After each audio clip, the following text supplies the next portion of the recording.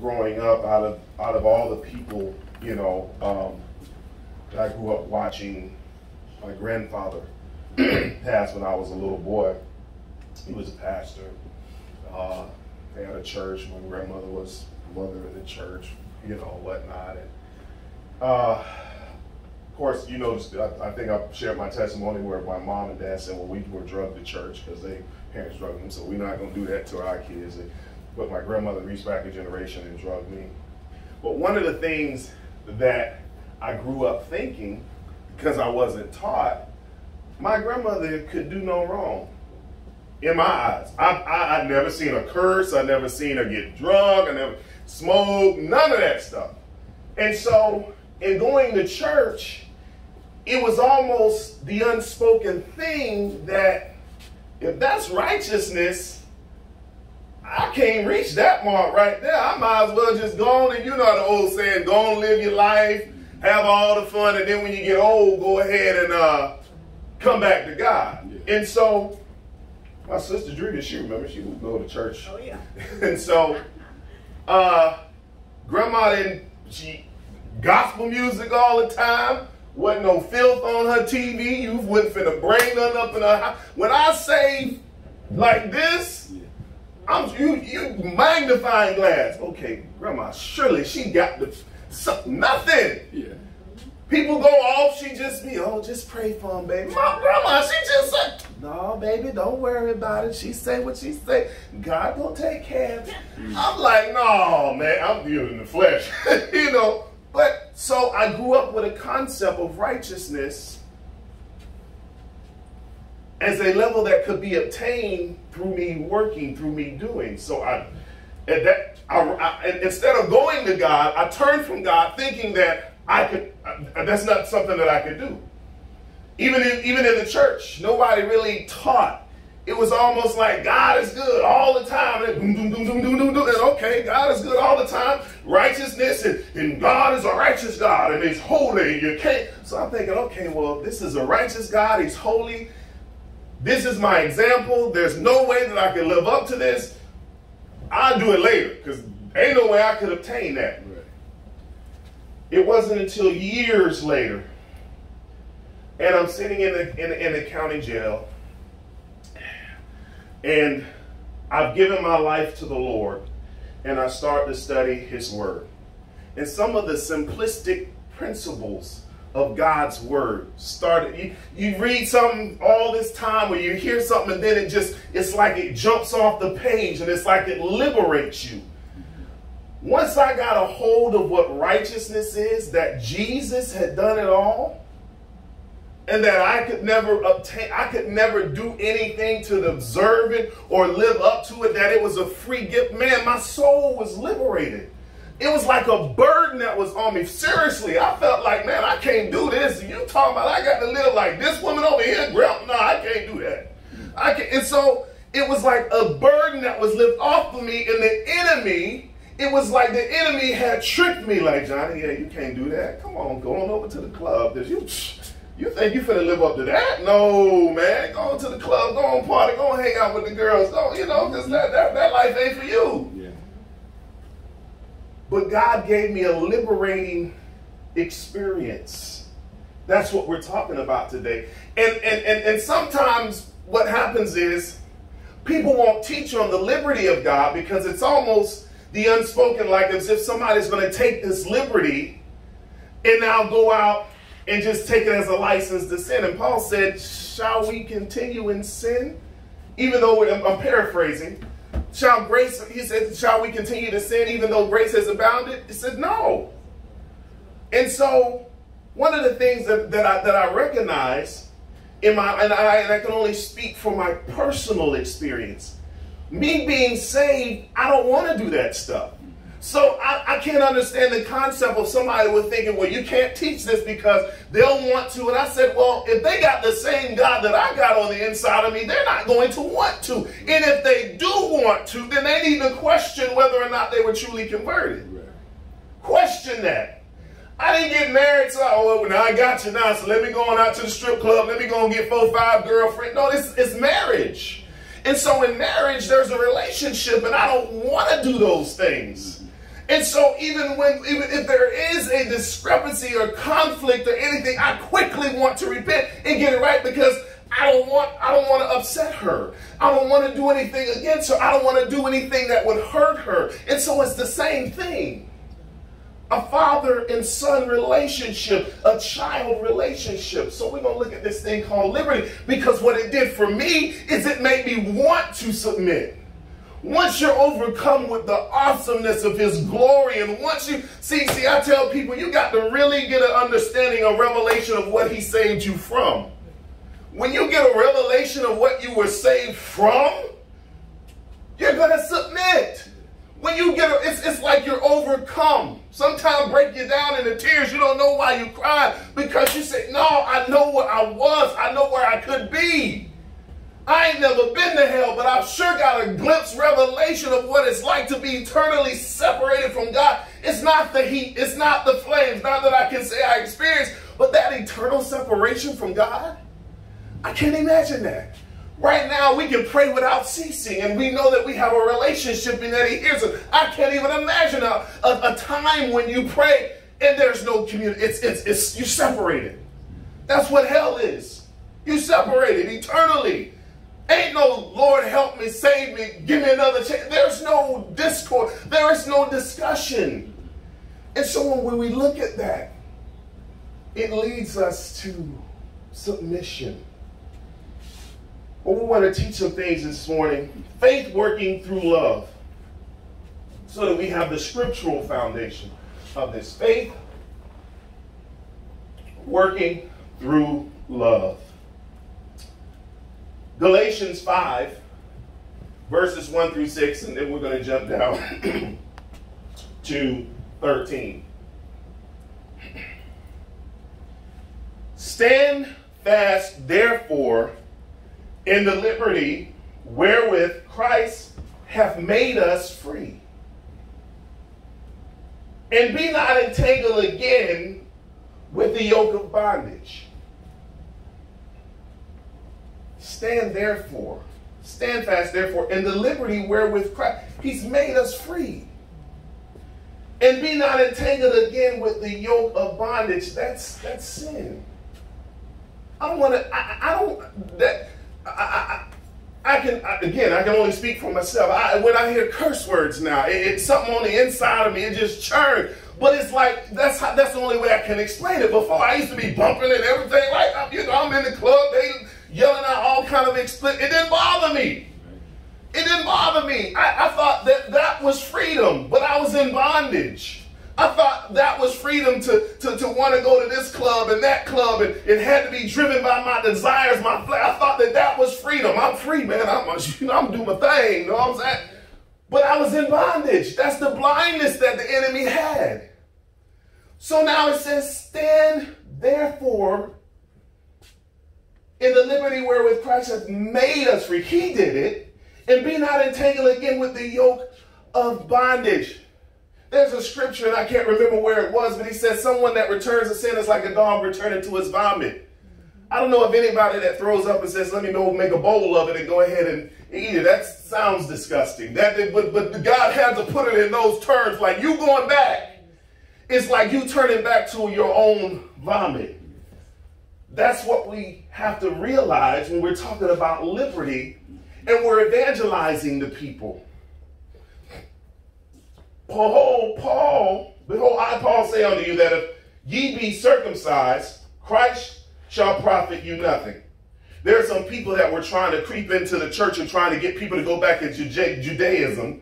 They were trying to add to what Jesus had already done. Jesus said it is finished. Jesus said by grace ye are saved. Jesus said that it is not of works, lest any man should boast, because anything that I can do now represents an issue that the devil knows that you can never make. So instead of it becoming an encouragement, it was a discouragement.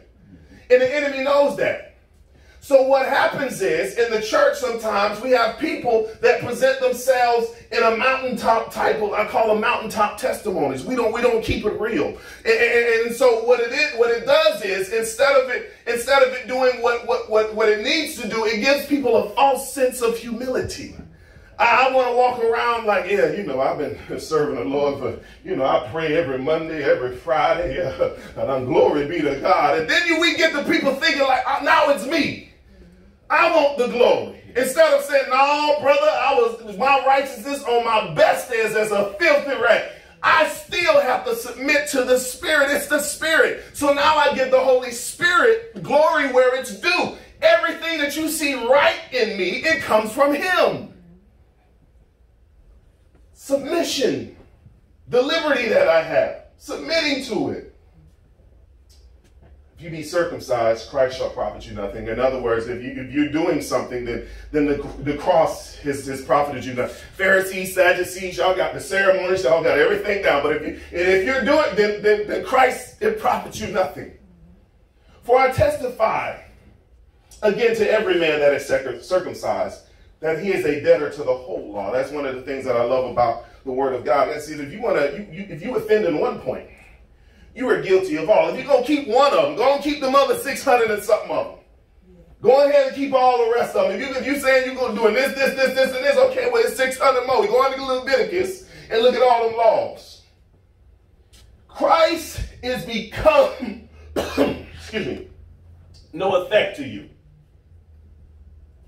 Whosoever of you are justified by the law, you are fallen from grace. Justified by the law. My justification, my living right, my being right. It's me. Look at me. I'm doing it. I'm flying. I'm doing whatever it is that I'm doing. No. Look at Jesus. And see, when we Jesus is the great equator. Everybody's the same level at the foot of the cross. When we do that and we point to Jesus, now it gives the next person the encouragement to come. Because now they know that it's not on them. I thought that it was on me. And for years, the enemy had me blinded. For years, I'm like, it's going to be on me and I'm going to fail and I ain't going to be able to do it right. Grandma got it and all these elders and these mothers in the church, they got it right. Nobody teaching me what righteousness is. Nobody teaching me what justification and all of those things. And nobody's making it level. Like, somebody could have came to me and said, brother, I know I've been a deacon in the church and I've been serving for 60 years. But if you came to Jesus today, your righteousness is no greater than mine. He don't love you no more. I wish somebody had came and told me that. But that's why God took me down the road he did.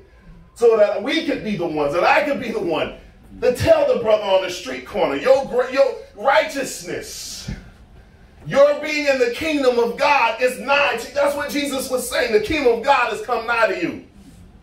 Even into your lips, even into your mouth. Confession with the mouth and believing in the heart leads to salvation, which leads to, when you get it right, which is basically confessing it, believing in your heart, it leads to submission. It don't lead to riotous. You don't want to do that stuff no more. Not from the heart, not from the spirit. You messed up inside. Just being saved and I'm in the word and everything, and you still got to renew this mind. Sometimes stuff fly out, but when that stuff fly out, it ain't like you don't feel the same. You don't just do it and man, I said what I got this. No, that thing mess you up on the inside. Brother, forgive me. Sister, forgive. I didn't mean to say that. I'm sorry. And first, Lord Jesus, forgive. You feel a particular way because your heart is now tender. That's the liberty that leads to submission. For we, through the Spirit, wait for the hope of righteousness by faith. Righteousness comes by faith. Grace is the source. Faith is the channel. By grace you are saved through faith. For in Jesus Christ neither circumcision availeth anything, nor uncircumcision, but faith which worketh by love. Our faith works by love. Our faith works by love. And I'm going to get to that later. God is so much more concerned about our motive for doing things than us doing it. The Pharisees and the Sadducees, they were doing something. On the outside, they were performing the ceremonies, but their motive for doing it wasn't right. And God said, just because you're doing something doesn't mean that I honor it. I want to know why you're doing it. If you're doing it to honor me from your heart, I will accept it. Cain, Cain and Abel, the sacrifice. I won't get into that because that's a whole nother teaching, but the principle is from the heart, presenting something to God. Presenting something to God from the heart that is truly, truly, sincerely from my heart. I'm just doing it because I want to do it. I'm not doing it because I'm trying to get merits and there's checks in the box. Yes, there's rewards in heaven, and we're working towards it, but we're working for a loving God because of our relationship. Verse 13.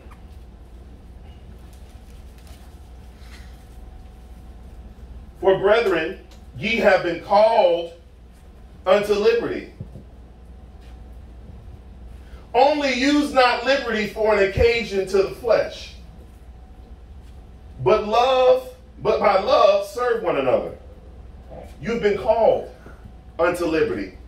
Only use not liberty for occasion. Paul is saying, don't use this as a license that just because you've been given liberty in Christ, that you're just going to do all of this other kind of stuff. All right, well, Jesus got me. It's on the cross. No, then you got to go back and say, well, wait a second. Did I get this right? Because if I could just curse and kick people and punch and do whatever, and then, well, God gonna forgive me. So if I got that in my heart, I need to question myself. Lord, why do I feel this way?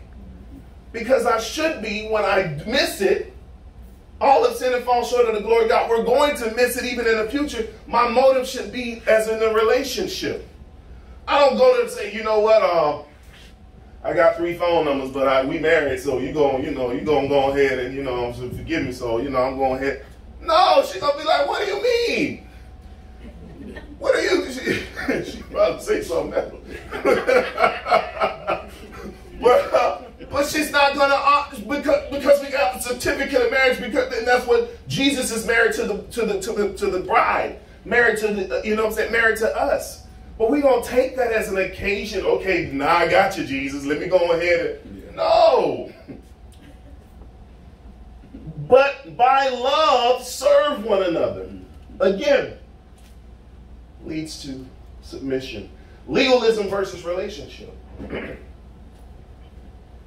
Galatians chapter 2.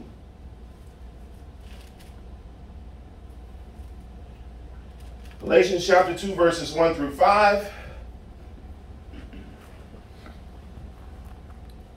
Then 14 years after I went up again to Jerusalem with Barnabas, and took Titus with me also, and I went up by revelation, and communicated unto them that gospel which I preached among the Gentiles, but privately to them, which were of reputation, lest by any means I should run or have run in vain. But neither Titus, who was with me, being a Greek, was compelled to be circumcised. And that because of false brethren, unawares brought in, who came privily, but it's privately, to privily, probably, okay, I thought it was old English, so I thought it was privily, to spy out our liberty, which we have in Christ Jesus, that they might bring us into bondage, to whom we gave place by subjection, no, not for an hour, that the truth of the gospel might continue with you. Had this experience personally. As I said in the past, I have friends that are pastors, evangelists, and this, that, and other. Doctrinally, some of us, we don't see the same way on certain things. Some people see way off, and I just like, I got to pray for them because Lord Jesus, But there's a brother, long story short testimony, there was a brother I was working with, and Lady Brown remembers this. Brother was deep into the word. I mean, like he was into the word, and I never really talked with him much. you know, outside, because on the job you only got, you know, but so long, and then after, but we started, you know, meeting, because the brother was like, man, I love what you're doing, and I see you going out in the community. I want to meet with you one day for coffee, you and your wife, and we just gonna sit down and we just go get into the Word of God. I said, okay, brother, let's set it up. Let's, you know, so we went out for coffee one day, and he had his Bibles and everything, had books and everything open, and he started talking about the Word of God, but he had started talking about the Word of God in a way that I hadn't heard before. Not that I hadn't heard before. I take that back. I had heard it before, but I was shocked that he believed this particular way. He was trying to tell me that we should still be keeping the Sabbath and all these ceremonies and everything, and that God is not pleased if we're not doing this, and this, and these ceremonies are so important, and this, that, and other. And I said, wait, whoa. So I'm listening. You know, and I'm quick. I can say I understand. I won't always agree, but I can understand where anybody coming from. I understand why you get that from there. I understand why you say that. I understand why you see that in the script. I understand. But there was something in me that said, something that it was legalistic. I had been around Seventh-day Adventists and people like that who they got the Bible, but then they add some other stuff on, and the other stuff becomes bondage. Come to find out that him and his wife had become kind of separated on this issue. God had given them a revelation. We had been praying for them, and God gave them a revelation of the liberty which is in Christ. That you can do things, but those things aren't making you righteous. There's a difference. Okay, I can take communion today, but communion ain't gonna make me righteous. Keeping that ain't gonna make. I can recognize and observe certain things that are in the Word of God, but they're not making me righteous. I'm not doing this so that I can obtain a right relationship with Jesus. Jesus already took care of that. So for me to say Jesus, you on the cross plus anything is cheapening the grace of God. And so I'm communicating with this brother, you know, the grace, and, you know, I understand, brother, we should, but I'm not righteous because of that. You're not going to put me back into bondage. And it reminds me of this scripture. They ended up, one of the young ladies, before his wife ended up coming to the church because she was like, listen, God told me not to go stay in that. I'm not staying in that. God told me to come here. They ended up moving back to Texas. But I saw this brother a couple of years later, broke my heart, completely turned away from God. And we the Uhuru and Eurasians and the black and this and the all-seeing eye and all of this other kind of stuff. But see, that's the trick that the enemy wants to lay on people. Anytime you think that you can do it, the enemy will wear you down. The whole point is to get you to run away from God. Try to get you to run away from God. Jesus said, my yoke is easy, my burden is light. So it's through submitting to the Holy Spirit. The Holy Spirit, when I submit to him, he does the work through me and not the other way around. And so when it's on Jesus and I submit to him, I can do that all day. I can do that 30, 40, 50 until I'm great. But when it's on me, and I'm trying to do all of these things in order to attain righteousness, the enemy has got me in a trap. That's what Paul is talking about right here. But neither Titus, who was Greek, was with me being a Greek, who was compelled to be circumcised, and that because of false brethren unawares had brought in, who came in privately to spy out our liberty, which we have in Christ, that they might bring us into bondage. I see you doing different things. I see you in the Word of God. But are you doing X, Y, Z? Because if you ain't doing X, Y, Z, then, you know, God ain't. You still got to do all these things in order to, you know, get that right relationship. But you got to do all these things. False brethren, legalistic. To whom we gave place by subjection, no, not for an hour, that the truth of the gospel might continue with you. Galatians 3, verses 1 through 5. This is so important because the gospel is simplistic. The enemy tries to complicate it, and the reason why he tries to complicate it is because he wants to make it seem as if it's something that someone cannot do.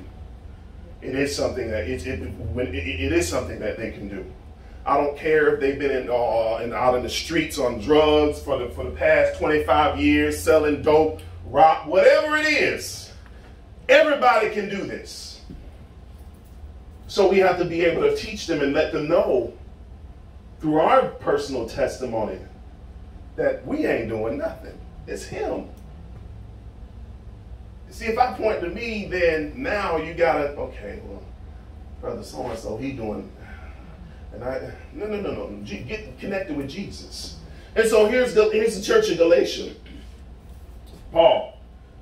O foolish Galatians, who have bewitched you, that you should not obey the truth, before whose eyes Jesus Christ had been evidently set forth crucified among you. The church of Galatia, y'all had it, and then somebody came and twisted it, and now it's almost like a spell has been cast over you. They were like, it's almost like a spell. I've been in some churches as a young boy, you know what I'm saying? And I saw some stuff that God later on said, no, that ain't. I've seen some people vote people in for membership. The church get together and we gonna vote you in, and if everybody on the board don't agree, I'm like, I gotta be voted in by some people with the. And so I saw all of these things, and I said, Lord, you gonna put man that's on my salvation? I'm going to hell because I know they didn't see me do something wrong. I'm busting it wide open.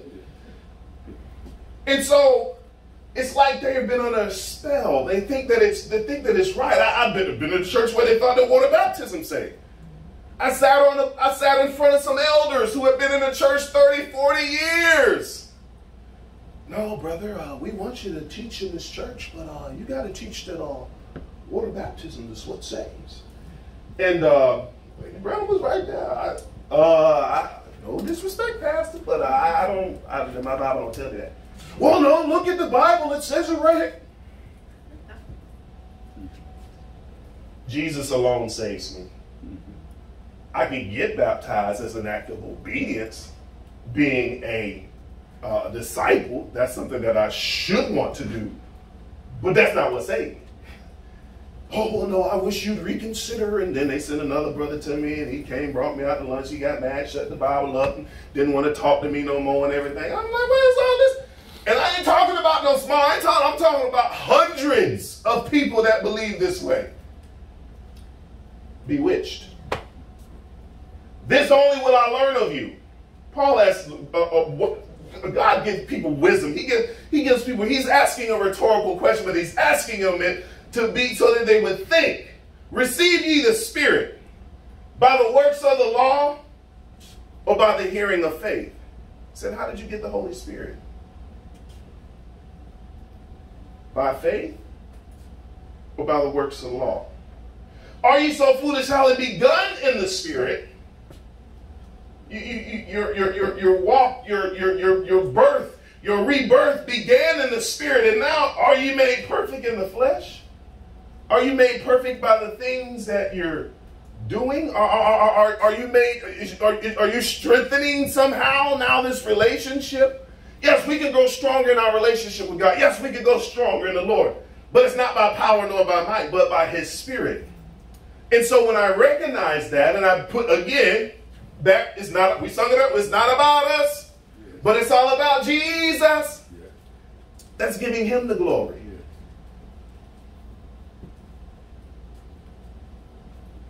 Having suffered, verse 4, so many things in vain, if it be yet in vain.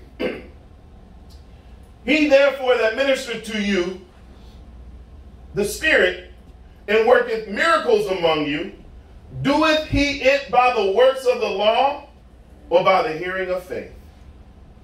He's saying you're seeing these miracles wrought in front of you. You're seeing people healed. You're seeing the lame walk. Is the person that is doing that, performing that, because they're somehow punching the clock for God and he's somehow giving? No.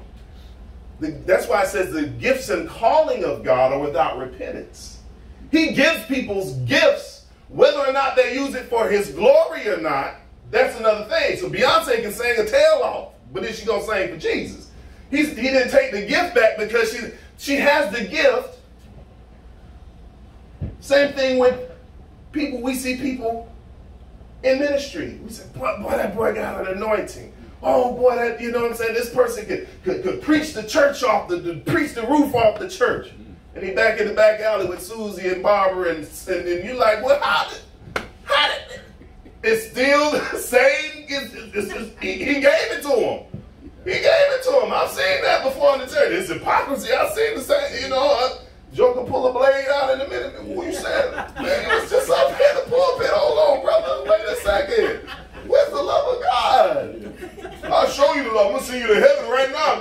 Okay, so it's like you see that. And you're like, well, how can, well, God just gives people. He gives it. His prayer is that they would turn and get it right. His prayer is that they would get it right. And prayerfully they don't get struck down. And I've seen some people fall into sickness. Some people get all types of messed up and everything because they refuse to repent. We saw that throughout the scriptures with Saul and David and all of these other men of God. Very familiar scripture, Ephesians chapter 2, verse 8 through 9. For by grace ye are saved, through faith, and that not of yourselves. It is a gift of God, not of works, lest any man should boast. If I got something to do with it, I got a reason to stick my chest out. If I got anything, I got a reason to stick my chest out. I'm serving the Lord. You know what I'm saying? But no, by grace, ye are saved. By grace. Grace is unmerited favor. That's what saves me. God's grace. That not of yourselves. It is a gift of God. If somebody give you a gift and say, nah, happy birthday, here's this tablet, but I still owe $100 on it. So go ahead and take care of that. They're going to be calling you tomorrow. And you like, wait a second, this ain't no gift. I got to pay something. It's not a gift. You gave me a burden. It's now attached with a burden. And so, gift of God doesn't come with burden. It doesn't come with sorrow. Not of works, lest any man should boast in God. The reason why God does that is so that no one can point to themselves and glorify in themselves. No one can do that. It's all Jesus. So it's all God. It's all Holy Spirit. And the reason why that is important, again, we got to get people, when we're talking to people who are not saved, and even some who are saved, who are in bondage, we got to get people stop focusing on people. Stop looking at Pastor so-and-so. Stop looking at Mother so-and-so who's been in the church for 80 years. This is your relationship with Jesus. He's able to do the same thing through you that he's doing through that person. Maybe it's not the same talent or gift manifesting, but he's able to do the same thing. Yes, God will elevate people, but he elevates people through their submission to the Spirit. And their elevation has nothing to do with them, but the more they submit, the more he elevates. The more they submit, the more he elevates. And when they get up there, they tell you that they got up there by themselves or by their works, they're lying. Anybody that gets somewhere in life and they stick it out their chest like, well, I was so smart and I thought about this and I came up with this and well, I was over there. No, brother. Take the little, and give it to the Lord. Tell them that you was lost and you was a wretch and you was a sinner and all of this stuff and you was filthy, and if it wasn't for the grace of God, you wouldn't be where you are. Because you know what that says to me that's sitting on the back pew? God can use me. Because you attributed it to something outside of yourself. And now I'm encouraged instead of discouraged. But the moment you put it on effort and works, now I can't get there. I can't do it. I can't do that. Minister been minister for 35 years. And he laying hands on the sick and doing that. But he get that from, you got it from Jesus, and I got equal access. Oh yeah, I'm ready. Come on, let's pray. Give me some of that what you got, so I can do what you're doing.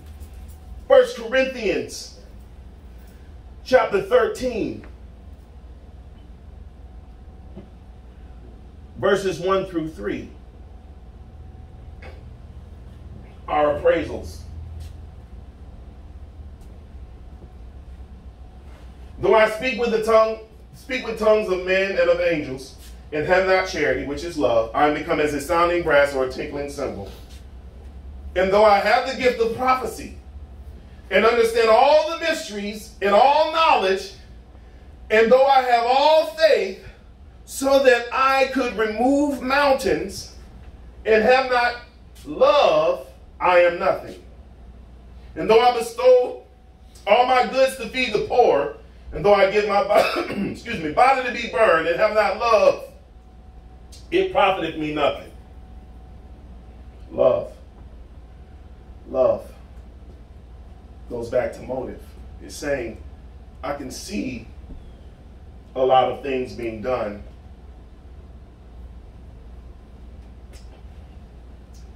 I could be doing a good thing and have the wrong motive, and God is looking at me like, remember when he said, when you pray, don't pray to be seen by men or to give people praise and everything like that.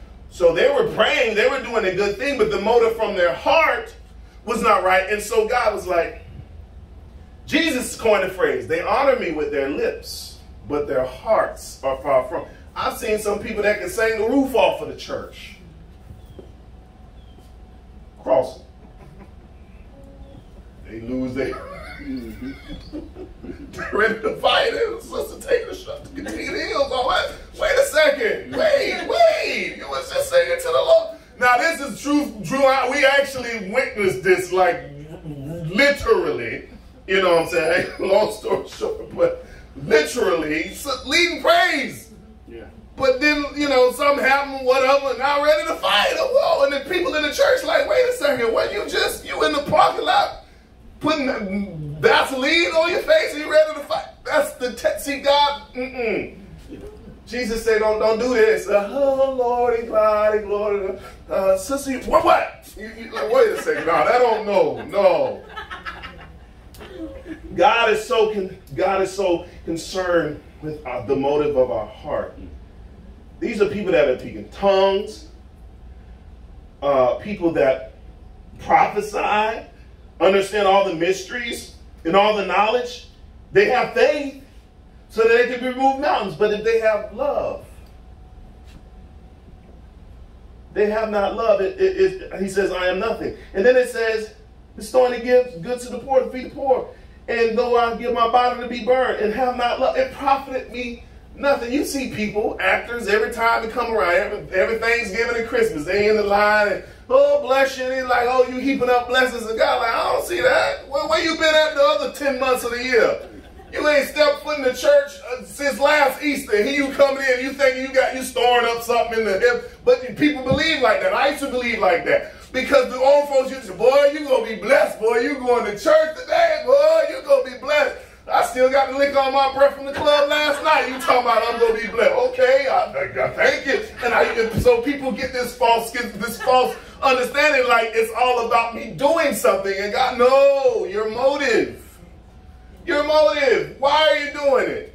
You doing it so you can get perfect attendance? You get some, no. So men will give us a false appraisal of ourselves, and God's like, no. 1 Corinthians chapter 4,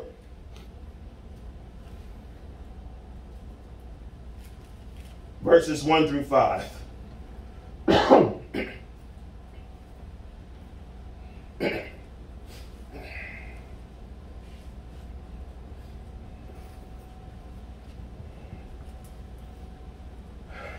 Let it be so account of us as the ministers of Christ and as stewards of the mysteries of God.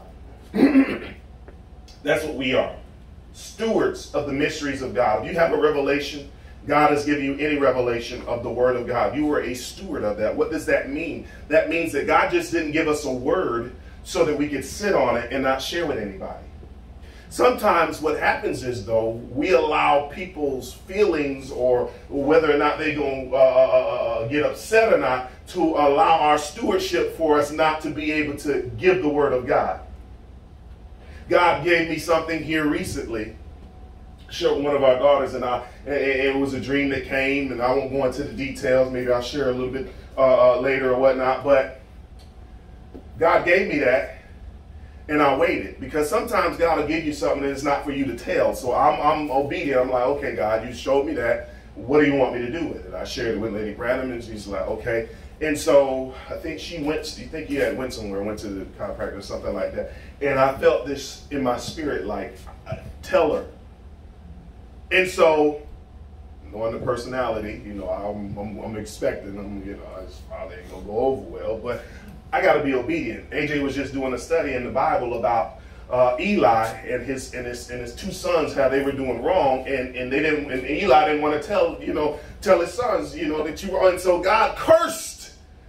He cursed Eli. He cursed the lineage. He cursed everybody. I said, man, God, whoa.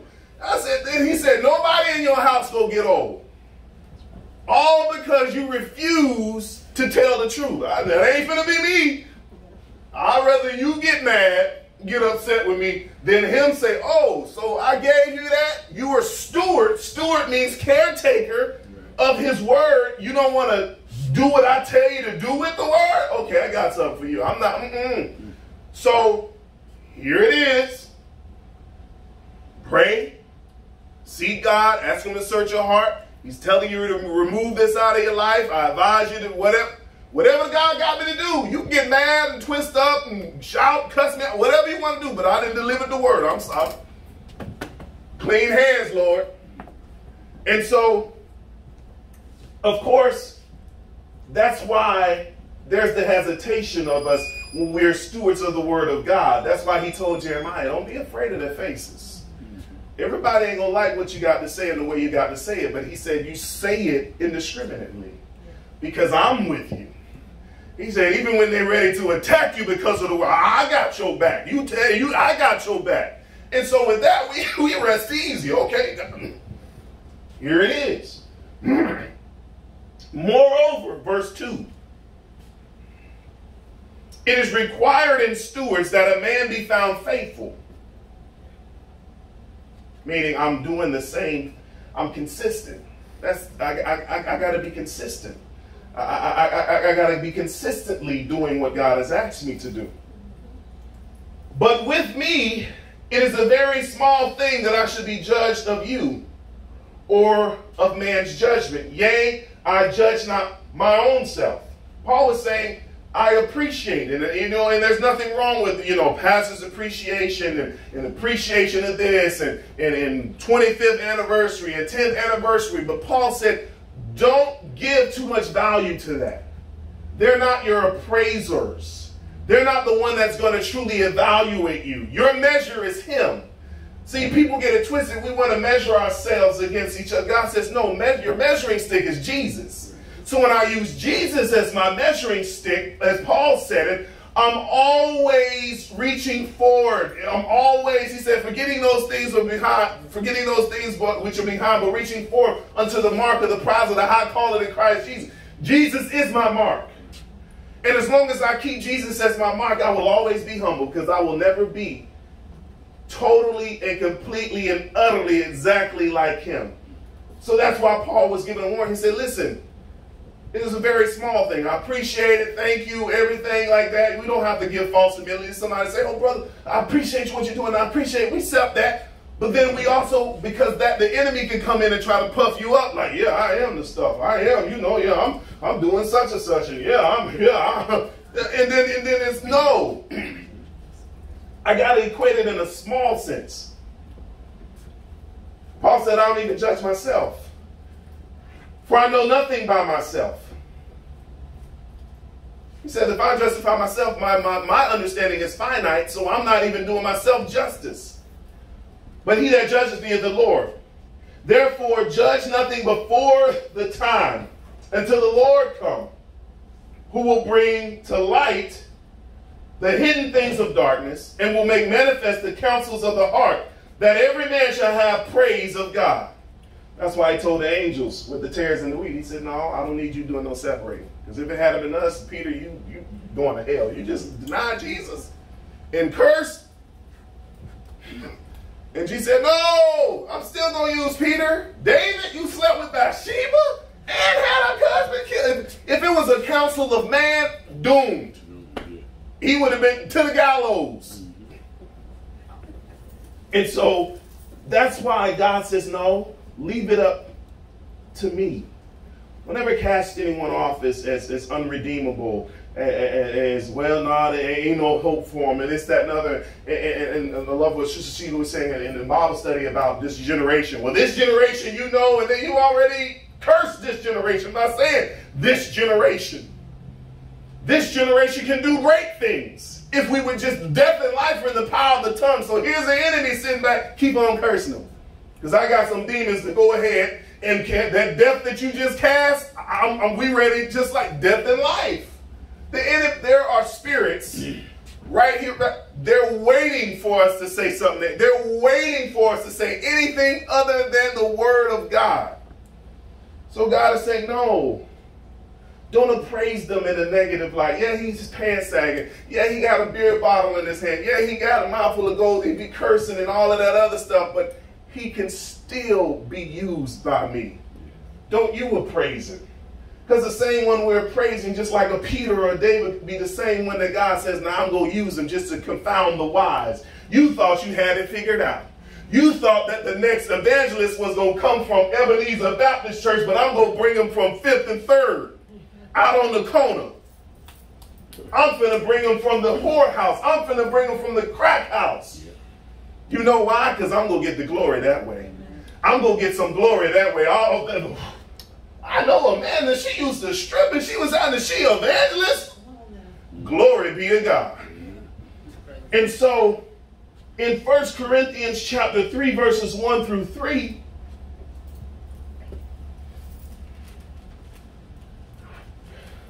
we have to understand that carnality does not mean separation. It just means immaturity.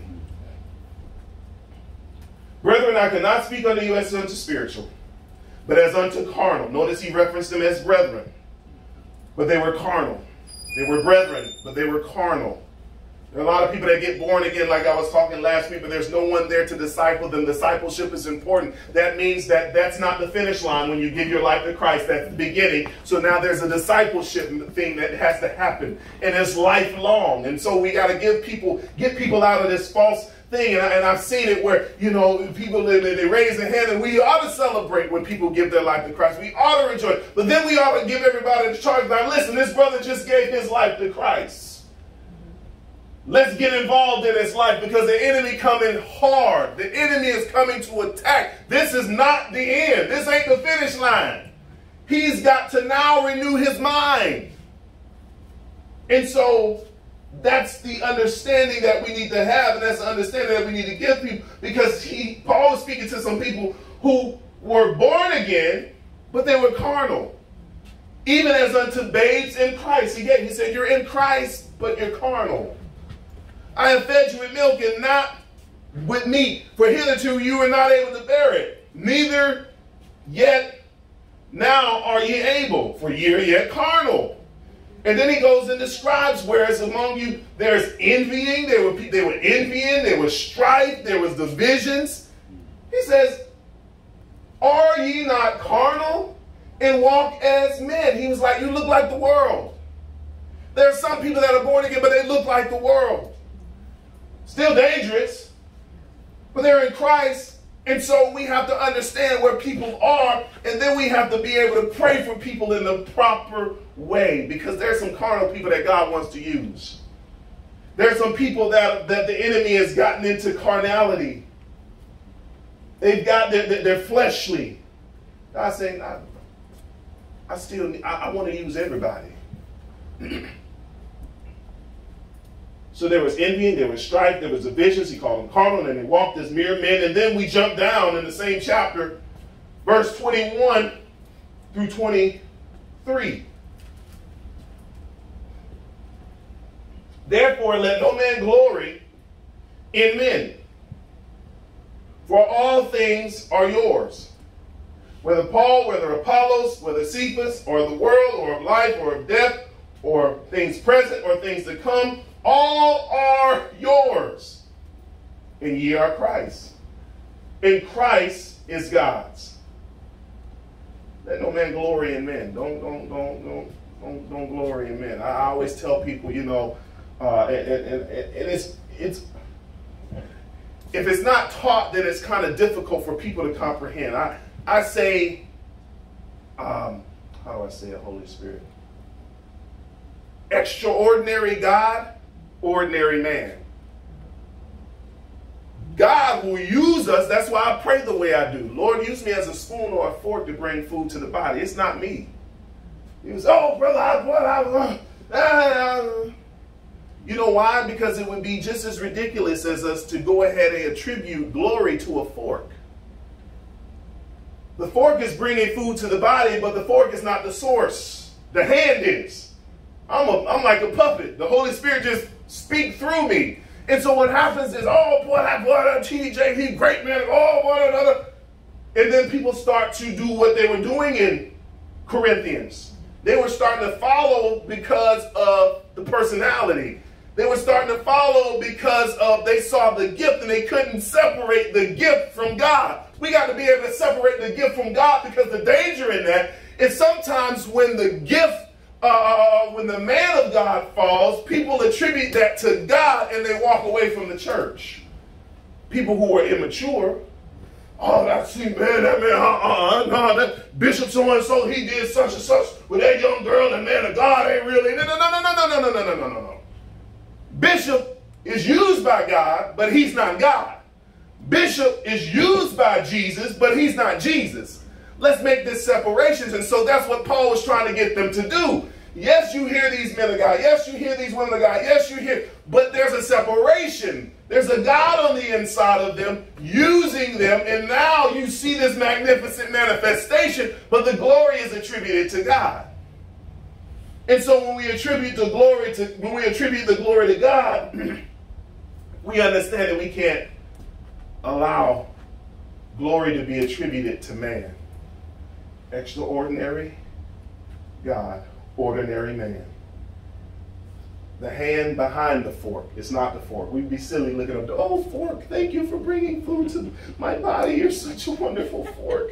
Oh my God, you're just glory. And you know, imagine your child did you like that. You're like, man, I'm the one was feeding you all those years. How you gonna give glory not to give glory like that? How you gonna give a Mother's Day card to a fork? How you gonna give a Father's Day card to a fork? I'm the one that did all this stuff, but you attributing glory to the same way. We would feel some type of way. Yeah. And God is like, nah, don't share my glory. You thank God for that person, but they're not God. And so that's the distinction, and that's what people should be understanding and teaching. Wrapping up in just a few minutes. 1 Corinthians chapter 4, verses 6 through 7.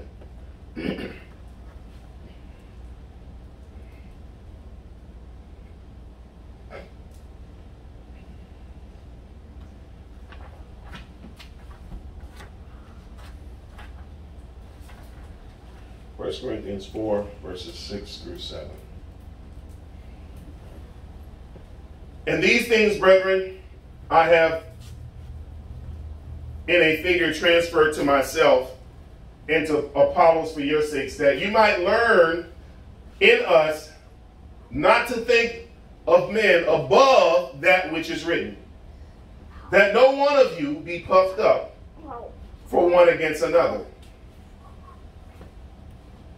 So Paul is saying, I don't want you to be puffed up one man against another. That was an issue that was going on. For who maketh thee to differ from one another? In what hast thou didst not receive? Now if thou didst receive it, why doest thou glory as if thou hadst not received it? It's the same thing. God gave me this gift. God gave me this talent. God given the glory into what God is attributed to. It amazes me sometimes how, and it's almost, it's like a prideful type spirit. It's like with Lucifer. You know what I'm saying? I will ascend to the heavens. I will do this. I will ascend my throne above the throne of God. I. You know, I started this business, I did this, and I did that, and I built this, and And Paul is warning against that. He said that you received that. He said, so why, since you received it, are you acting like you didn't receive it? Like you did something? You ever see those people, they like, well, you know, once I left Harvard and then I went on to my military career and I spent 10 years over there in Kuwait and I dodged bombs and I shot at enemy combatants. Then later on I moved to the White House and it's like, God ain't help you in none of that? You ain't received the grace of God? All those doors that open up, you mean to tell me you opened them yourself? That's what God is saying. He's saying, why, since you received it, are you acting like you didn't receive it? Like you did something. That's what Paul is saying. The gift of liberty humbles us. It humbles us.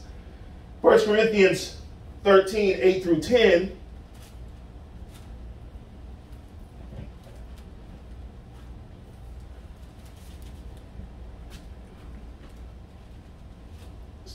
Going back to the love chapter. Charity never faileth. Love never faileth. But whether there be prophecies, they shall fail. Whether there be tongues, they shall cease. Whether there be knowledge, it shall vanish away. For we know in part, and we prophesy in part. But when that which is perfect is come, then that which is done in part shall be done away. Then one of my favorite verses is it goes on to proceed, when I thought as a child, I spake as a child, and so on and so forth. But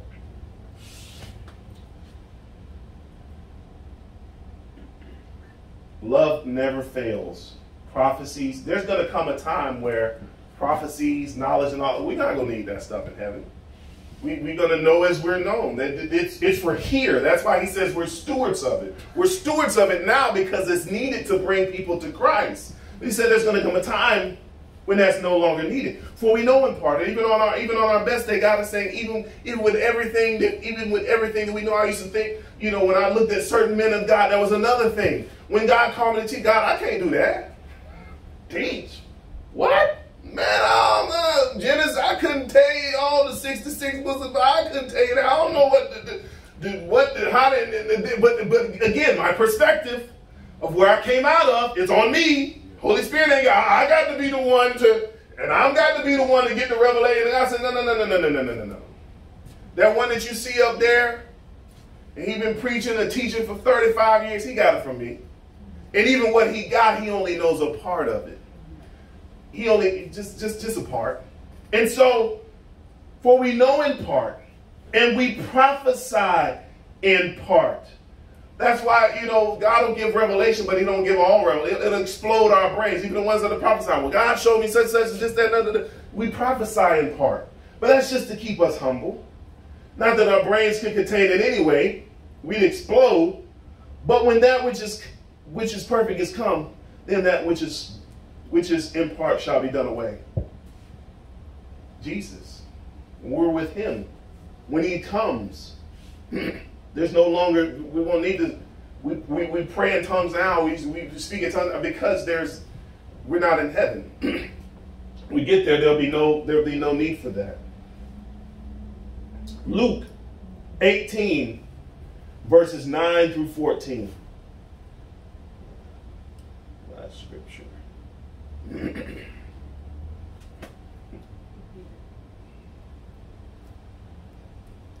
Luke 18, verses 9 through 14. And this is Jesus about to speak a parable. Still talking about liberty that leads to submission. And he spake this parable unto certain which he trusted. And he spake this parable unto certain which trusted in themselves, that they were righteous and despised others. So this is the word of God. It said this is the purpose for this. There were some that trusted in themselves that they were righteous of their own accord and despised others. Two men went up into the temple to pray. The one, a Pharisee, and the other, a publican. The Pharisee stood and prayed thus with himself, God, I thank thee that I am not as other men, extortioners, unjust, adulterers, or even as this publican. I fast twice a week. I give I give tithes of all that I possess. Here's this Pharisee like, I'm doing it, God. I ain't doing this. I ain't doing that. I ain't doing that. And I do X, Y, Z. This is him just basically bragging to God. I'm like, oh, really? And the publican standing afar off would not even so much as lift his eyes to heaven, but smote his breast, saying, God be merciful to me, a sinner. I tell you, this man went down to his house justified rather than the other. For everyone that exalted himself shall be abased, and he that humbleth himself shall be exalted.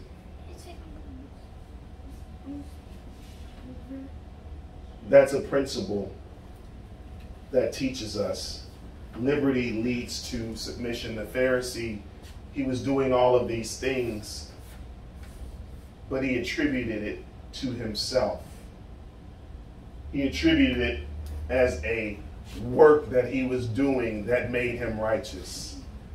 And sometimes the enemy will get people caught up into, because you've done all of these things. And I had that, God had to get me out of that mindset, because I used to think that my blessings came not by grace, that's how we get everything, by grace, but by what I was doing. And I give you the illustration. I told this testimony. There came a time where I was ready to go home. God, I'm in the choir, I'm praising you, I'm in my Bible, I'm doing all these things. And I'm a law clerk, and I'm seeing people go home. I'm talking to God like I'm talking to you, because it was like, it was hurting. It was like, why? I'm like, well, why am I doing all this stuff? And I see other people being blessed, but I'm not being blessed. And then God says, no, I'm not going to change your situation. I'm just going to change the way you deal with it. He gave me a Paul. My grace is sufficient. But I didn't understand that. Wait a second. But he brought me to the maturity to let me know, Johnny, even on your best day, don't you ever think that anything that you do for me was worth my son going on the cross. There is no equation. There is no equality in that. You don't do nothing to deserve nothing. Everything that you get is by my grace. And so with that, it humbled me like, whoa, you sent your son to die for me. How dare I even, Lord, I've been doing this for 5 years or for 5 months and think that I can just, well, Lord, I should be able to tap into like I got some type of bank with God. He said, no, my bank was already filled with the blood of Jesus. I don't need your treasure, your coins. I don't need nothing from you. So now when I do give you something, don't think that you got it because you deserve it. Got it because of my grace and that I love you. So when you tell people the reason why you got what you got, just tell them it's by the grace of God. Because when you point to you, Johnny, now you're going to have people running around trying to do something in order to earn grace, which you cannot measure the blood of Jesus. And that's what man does. I did this, this, and this, and I got this from God. You hear people tithe $500 today, and the devil is a lie. If people would just think about what people are saying. You mean to tell me I could pay for a healing? I wouldn't care if it was $1 million. The blood of Jesus got a price tag on it, because that's how we were healed. You telling me that? Prophet, you a lie, and the truth ain't in you. I'll tell one to his face. You ever come around me talking about something, I'm going to heal such and such, but give me $5,000. No, Jack. The blood of Jesus ain't that cheap. God's healing ain't that cheap. His grace is not that cheap. So when we teach the grace of God, we tell people, serve God with all your heart, with all your mind. Serve your neighbor. Love people. But just know that God don't owe you nothing. You don't deserve. You want what you deserve? Let's go back here in the book of Revelation. That's what you deserve. That's fair. So anything that we get in this life, anything that we obtain is by grace and by mercy. And so with that liberty, Now I'm not led to try to do some stuff in order to obtain. I'm led to it just to submit to him because of what he's already done. You've already done enough. I'm finna miss hell because of something that I didn't do. Something that I didn't obtain. Who wouldn't work? If God said, look, I ain't gonna do nothing for you, but you gonna miss hell. Who ain't finna, well, Lord, I ain't gonna work for that. I'll go to hell. No, you ain't finna, you finna work. You finna do what you got to do. I miss hell. You ain't got to give me no car. You ain't got to give me no job. You ain't got to, I'm missing hell. This right here is 120 years, they say, by strength sometime, versus eternity. I think we got the better end of the stick. I think we got the better end of the deal, and that's what God is sharing us. And that's what we ought to share with people. Let them know that there is liberty in Christ. That liberty leads to submission. That it's a free gift. That everything that you see in me, brother, everything that you see, I didn't earn it. But yeah, you've been serving God and everything. No. I didn't get it because I was serving. I got it because he's a good God. He blessed me because he's good, not because I'm good. He did this, and this because he's great, not because I'm great. And so when we give them that picture, then we even the leveling thing at the cross, and they see themselves in the, oh my God, if he blessed Sister Sheila, if he blessed Brother Willie, if he blessed Shantae, if he blessed AJ, if he blessed Andrina, then I can do it too. And we take away the sting of the enemy. We take away the lie and the trick of the enemy. And we offer people freedom because we didn't pay for ours. At this time,